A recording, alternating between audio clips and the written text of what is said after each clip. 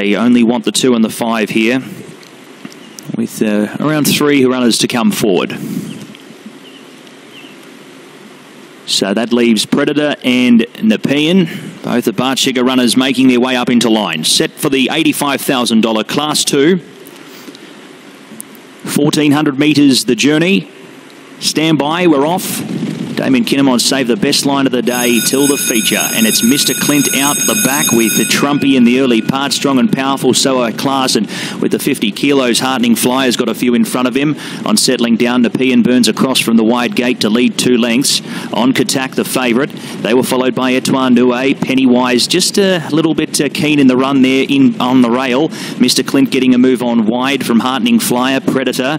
Wider was Trumpy. Strong and powerful. Last of all was So High Class. The field come past the 900, 25.41. They haven't gone quick, very much quick at all here.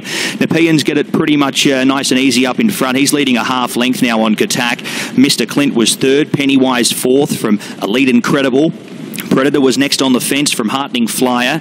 They were followed by Trumpy, 3 wide, but he does have a back to follow. So High Class and Strong and Powerful is the last one. As they come past the 450, and KATAK now goes up to serve it up to Nepean. KATAK from Nepean by a half length. Elite Incredible starting to run on with Pennywise. Heartening Flyer getting into the race. KATAK now about a length in front of Nepean, who's not done with yet, but KATAK's still got a margin on them for the time being. Pennywise running on with Trumpy also there.